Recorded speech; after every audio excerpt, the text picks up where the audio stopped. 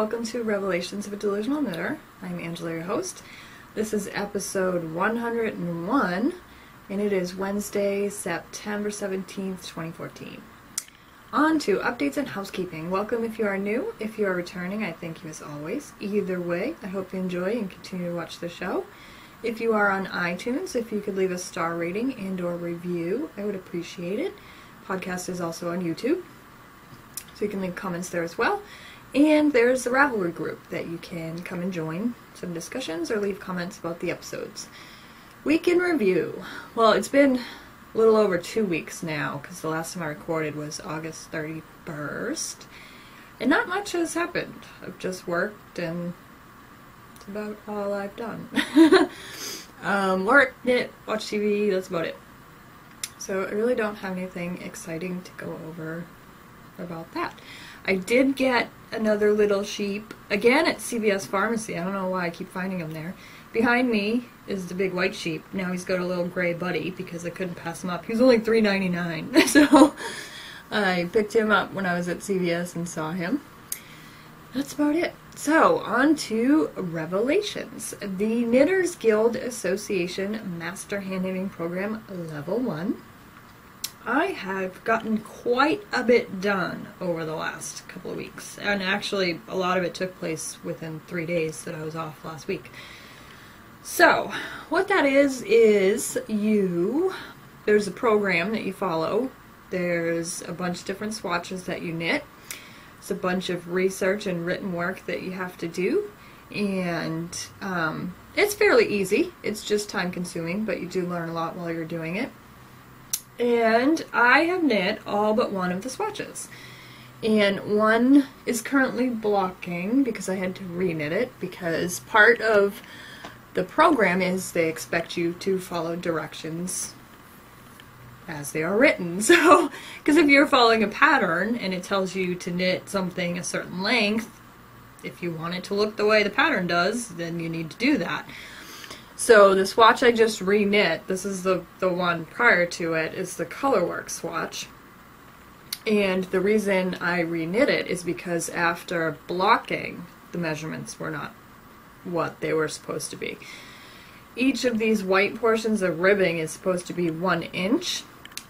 And they also understand that your row gauge is not going to be exactly 1 inch all the time. You know, rows in knitting are not going to come up to be exactly like that.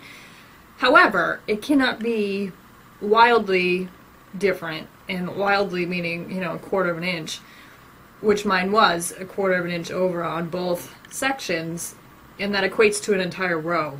So that's pretty easy to fix. I just re-knit it minus 1 row on each of the ribbing white sections. So the other one is currently blocking, but it looks just like this. It's just a little bit smaller. And the techniques for this one were doing some color change in ribbing without it having the purl bump changes, because it would look like the back if you didn't use a certain technique to alleviate that problem. And the other one is joining yarn. So here it's done in color so that they can clearly see where you join the yarn and if you wove the ends in properly to alleviate any gaps or weird things going on. And I don't know who that is. I'm just gonna hang up because it's a telemarketer and they've been calling all day and they're really making me angry. So hopefully they don't call right back. So yeah, this swatch is redone and blocking, and all of my other swatches I have sitting here flat on my desk so that they won't get all crinkled, wrinkled, or whatever. Because another part of the program is that you must properly block your swatches as you would a finished garment and block them correctly. So all of the swatches there's 4 that are different stitch techniques. There's garter stitch, stockinette stitch, ribbing on both of those. There's seed stitch, and then there's a cable swatch, and those all have to do with gauge. And then there's some lace swatches, increases, decreases. I don't know if I said that already. So that's what all the swatches are in that bag. And when you block them, what blocking them properly means is, for example, this is a cable swatch, and what you need to do is make sure that you block it so that you don't kill the cables, and also you don't kill the purl section. So by kill I mean, you know, stretch it out so that you flatten out the cable, or the purl sections no longer look like purl sections and you just stretch it out too much or whatever, and things like that. So that's what I've been working on for that program. And you also have to block the back to make sure that your stockinette edges are not curling in on themselves and they're blocked properly. This one, I believe, from what I've seen and everything, is fine because that's the selvage. It's going to turn in no matter what, because those stitches on the selvage edge don't have anything to hold on to them on the other side, so they kind of twist to the side. And that would be normally in a garment what you would seam in anyway. So, been doing that a lot.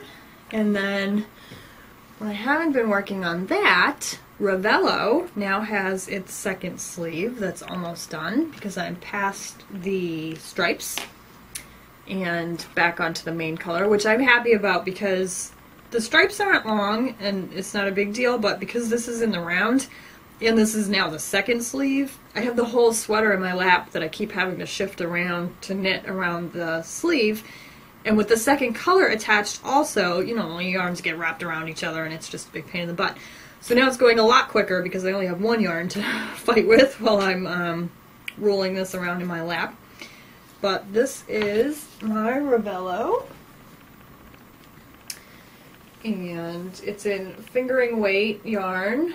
One of them is Knit Picks Stroll, and the other one is some leftover Malabrigo that I had. So the yellow bit is the leftover Malabrigo that I had. So I have one sleeve that is done. I haven't woven in any ends, as you can see. And the other sleeve is almost done. And also, I'm really trying to finish this one up because I believe I have to do a gauge swatch first, but the project for level 1 of the Master Hand Knitters program is a mitten, colorwork mitten, and I believe I need these needles for it. I don't technically have to finish the sleeve, I just have to get to the ribbing because that's on a different size needle and then I can pull these out. But yeah, I'm trying to finish up that sleeve. I don't know if I'll finish it today, but definitely within the next couple of days because there's not a whole ton left of it. The other thing I've been knitting on is a pair of plain vanilla socks. And this yarn, I can't find the ball band at all because I actually wound this yarn. I split it in half into 2 cakes like 3 years ago, and it was sitting back there in the bookcase, so I have no idea where the tag is. And typically when I do that and I know I'm not going to use the yarn quickly, or I change my mind and I'm not going to use the yarn, when I wind yarn, what I do is I stick the label up there. I have some shelves up there on the desk while I'm working on the project, and then later I just have in one of those drawers back there like a plastic Ziploc bag with a whole bunch of yarn tags in them. If I know I'm not going to use the yarn right away, I will take the tag and I will stick it in the center of the cake. I don't know where this tag is at all. I'm pretty sure this yarn is opal, and I wish I could find the tag because it was some special opal that intentionally did this like lightning effect, and I even think it was called like lightning somewhere in the name, but I searched for it online and I can't find it, so whatever. It's some opal yarn, I don't know what it is anymore. And I'm also on these. I typically do not make a toe that wide. This is Toe Up Socks with a Difference by Wendy Johnson, and this is what the pattern calls for. I've used this pattern several times, like 5 or 6 I think, but typically what I do is I cast on 8 stitches per needle, I believe. Yeah, and then increase from there. I just decided this time I'm just going to follow her pattern exactly, because also in the past I usually use make ones for the toe increases where you lift the stitch below, and in her pattern she just does a knit through the front and the back loop, so I'm doing that as well, and I'm just following the pattern exactly as it is to see how they come out. So that's those. And this one too, I talked about them briefly before, but I hadn't used them yet. These are the oh shoot. I don't know. Blackthorn, that's what I wanted to say, but I thought I was wrong. Double points. And these are from Webb's in Massachusetts. And I bought them on sale when Webb's had a big sale recently online, because Webb's is like an hour and a half away from me. And then later I was looking at reviews, and a lot of people complained about them, and I was like, oh, I guess I should have looked at that before I bought them. But they were really on super sale, so they were not very expensive, so it's fine. And actually, I don't really find the problems that other people have found with them. They're carbon fiber, completely, so there's no metal tip or anything like that like some other carbon fiber needles have. And carbon fiber is a little bit, it's hard for me to describe. It's slick, but it does have a lot of texture to it. As you can see, I'm pushing this needle right now and it's barely moving through the stitches. So that was one of the complaints. However, I kind of like them like, you know, wood needles, where they're not going to fall out of my sock at all. But when you work with them too, with the other needle in the stitch, it kind of lifts it up off the needle, so it doesn't really have as much of a drag. But the biggest complaint people had was that they made this horrendous noise, because with the two textures of the two needles hitting each other, they it's almost like sandpaper. But I found after I used them for a little bit, it kind of polished them off a little bit at the tips, and it stopped. I never heard a horrendous noise, but I can see definitely where that could happen with people, especially if they're really knitting tightly and really, you know, scraping the needles against each other. I can see where that would come from. But otherwise, I like them. But they are quite grabby, so they do kind of stick to the yarn a little bit. But nothing horrendous. And I have two toes here, if I can get the other one out. So right now they're pretty much at the same point. I think one I might have knit. They're completely increased. So now I'm on the straight knitting until I get to the heel, and I think one I just knit a couple more rounds on. So those are my plain socks. That seems like an enormous mouthful just to talk about plain socks. That's what it is. And by the way, it's already happening. Today, I am having a horrendous day. I am in a horrible, angry mood. And I am having one of those days where everything I do is a complete disaster. Like, spilling things in the kitchen, dropping things, tripping over things, things are not working right, things are not opening right, stab myself in the eye with a DPN kind of day. So, I did not do that, but it will probably happen later. So bear with me, because I am like this far away from a complete meltdown. If it happens, I will edit it out. So, yeah. I'm a little not happy today. So, that's it for Revelations. That's all I've been knitting on recently. And string theory. I haven't done any spinning, so we can just skip right over string theory, because I really have not focused on any spinning at all. This month, one of the Ravelry boards I'm on is focusing on cotton, and at the beginning of the month, I was spinning a lot. Actually, if I can find it, I can show you. On my Tockley, and see, like that. I just ripped that right off the other fiber. I wanted to practice at least like 5-10 minutes every day for the month of September, but then other things happened, so I stopped doing it like last week, but I got quite a bit done, and it's coming out very good. I'm actually, since I set it down for a week though, I'll have to see, but I was finally at the point where I could make a very consistent single and keep going and keep making a very consistent single, because that's the thing with cotton.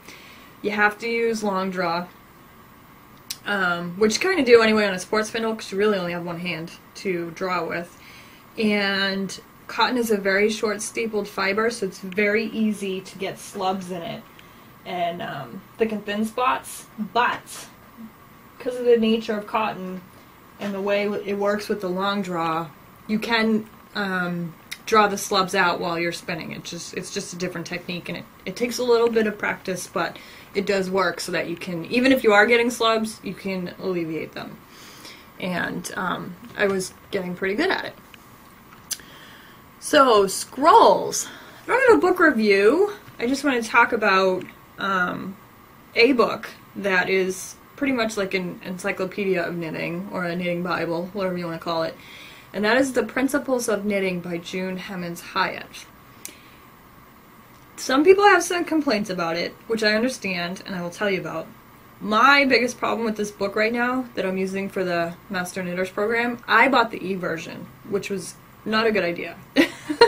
And I don't think I will purchase a reference book in the e-version format ever again, because it's really difficult to find things. For this book, it does have an index, and it is hot linked with pages, so you can click on it on your device and go to that page. However, I believe this book is a large book in print, so even if I click on a page on my device, a page spans 4 pages on my device. So if I click a link from the index, it goes to that page.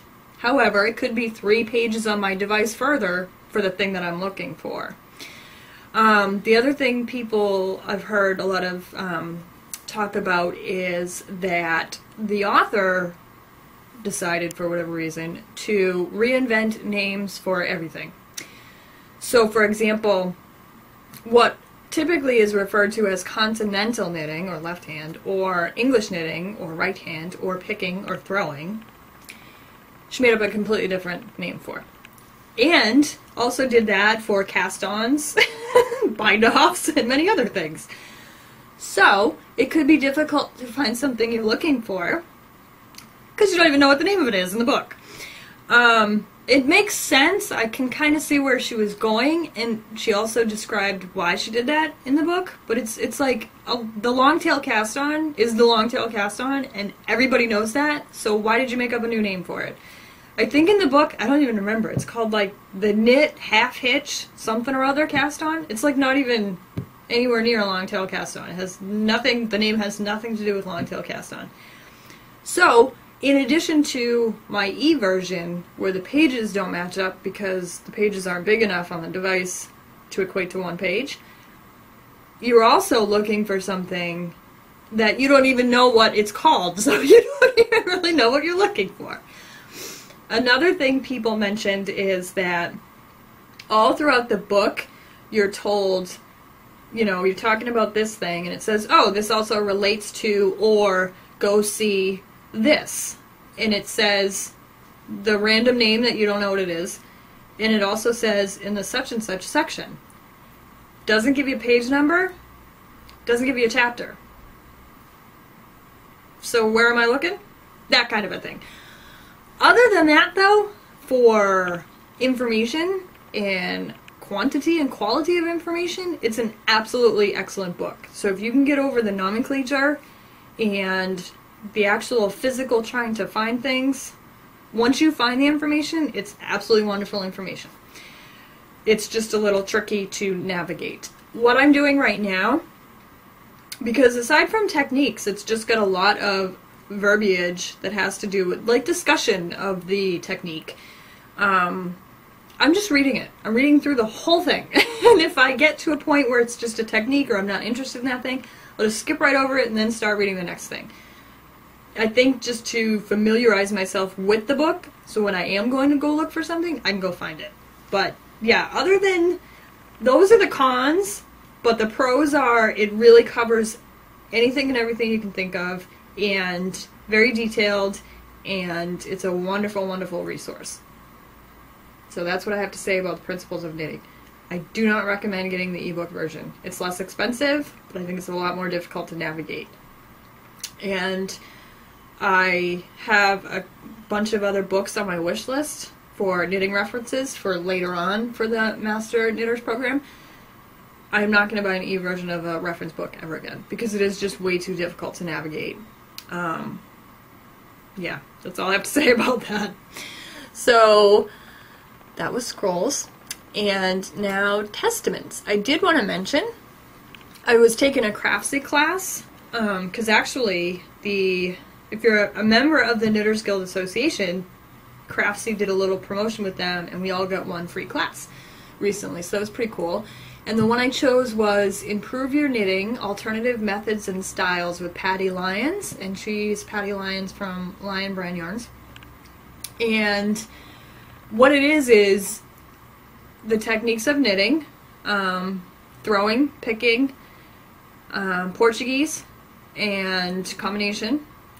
So it goes over the major techniques of knitting. And then the reason I got it, I was very interested in knitting and purling backwards. So it also shows you how you can do it backwards, so you don't have to flip your work.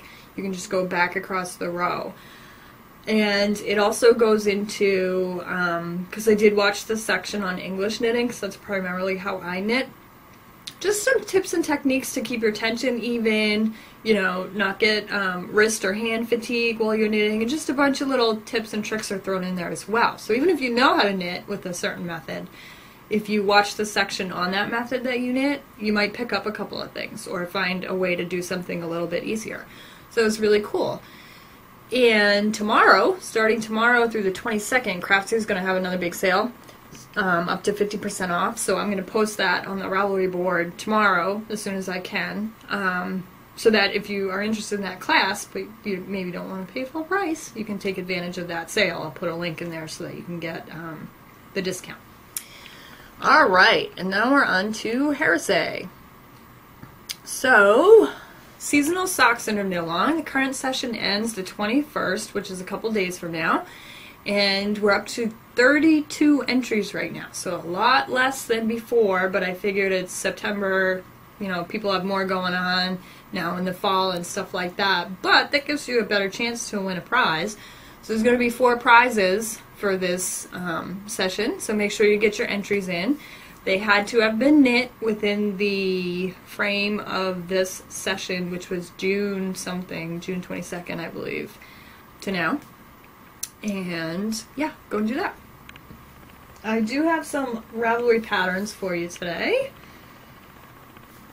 Let's see if this cooperates. This will probably not go well at all. Alright, and the first one is called Sheepy Draughts and the Wolf 2 by Orly Colas.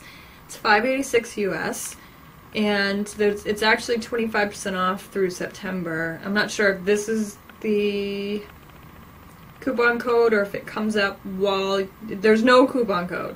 I'm not sure if that's the 25% off price or if when you put it in your cart it'll deduct 25%. I'm not entirely sure.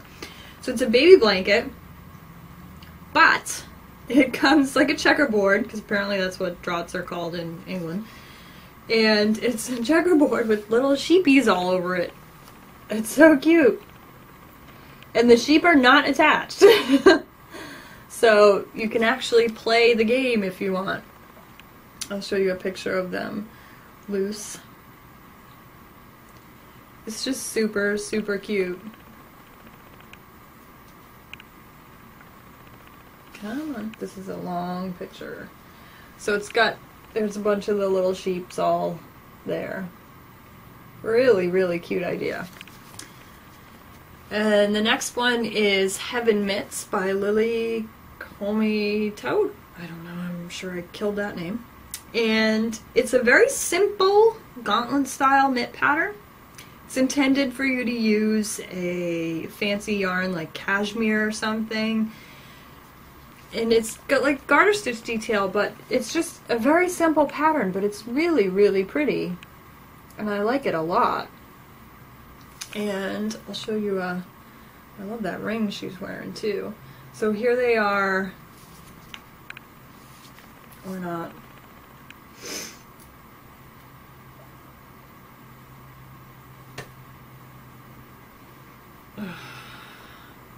I know I'm clicking the button because it makes that little sound. It just ignores me. Sometimes I think my fingers are too cold. So here's the whole knit so you can see it. Well, that's a really cool pattern. And that one is $5.19 US. That's also originally not in the US. It's also Euro. And my favorite things, Infinity Scarf by Jill McGee. And this was a really cool one. It's free. It's great use of leftovers. And it's a stranded colorwork tube that you graft together at the end. And it also, the pattern page also links to video tutorials and stuff like that for those techniques. So what it is you can go find colorwork motifs of whatever you want and make your own scarf with your favorite things on it. So this is a really cool idea. And that one, I think I may do that one. Although it'll probably go the way of the sock yarn blanket and take me 5 years, but I thought that was a really, really cool idea. And then I have Farm Me by Evelina Ruse. That is also free. It's a colorwork sock pattern with sheep on it. This one I definitely have to make. I know I don't have these colors in my stash, so I'll probably have to get some yarn for it, but that is so cool. I love it. I love those colors too. I want like those colors. I think I actually might have a green in my stash that would work for that, because that I think would look fine in a variegated, because it's supposed to be grass. So, but that one's really, really cool. And that is also free. I don't know if I said that. And that's it for your Ravelry patterns. I also wanted to mention I'm a member of the Ravelry group Budding Designers, because I do design things sometimes. But even if you're not interested in designing things yourself, if you join that group, every month they put a sticky thread where designers can post their new designs. So it's an easy way to quickly see things that people are putting up that they've just designed. And also usually a lot of times if there's a coupon code or something, they put it right there in their posting. So it's a really cool way to keep tabs on new upcoming designs that are coming out. And I have 2 minutes left before the camera shuts off on me for this recording. And like I said before, I haven't been doing a whole ton of other things but working on some knitting and trying to finish up the Master Hand Knitters program. So what I'm going to do, because the only other thing I've been doing is reading Allegiant by Veronica Roth. And I don't even know what I watched for TV recently, because now that I'm back on the 3 to 11, I don't have time at work to watch television because it's really busy. It's not 3 a.m. with nothing happening. I don't even recall watching anything new, so I don't have anything to say about that. So I think what I'm going to do, before I break something, or spill my tea in my lap, since I've covered everything I wanted to cover, I'm going to let you go. So I do plan on recording next week. Hopefully Ravella will be done and you'll see a finished sweater. And I have some stuff that I want to talk about next week that I can't talk about yet, it's too early. So, in the meantime, happy knitting and spinning, and I hope you have a wonderful week.